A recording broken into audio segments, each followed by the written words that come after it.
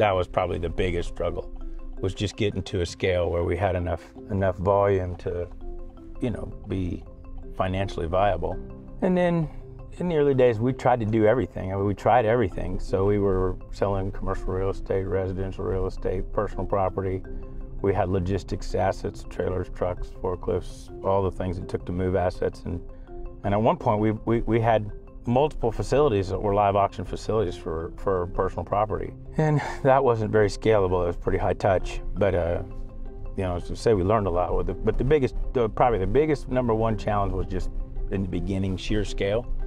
It has moving enough volume and that comes down to creating value. We were still at a point where we were selling more cleanup services than we were actual marketing and professional expertise in what we were selling. And then as we started to try a bunch of things, you kind of can get fairly good at a lot of things. So probably our second biggest problem was that we were drowning in opportunity as opposed to getting focused and really being able to do something on a repeatable basis. And then when we got our first big downturn after we really had scaled the business was in 2007 and 2008, and that's when we quit selling any live auctions, we quit selling any in the building personal property, and we quit selling real estate, personal property, and live auctions, all three kind of at the same time. And it's a whole lot easier to be smart when you have to. So we were in a position where we needed to find immediate growth and profitability, and we knew that selling equipment's mobile and valuable, and our buying community was really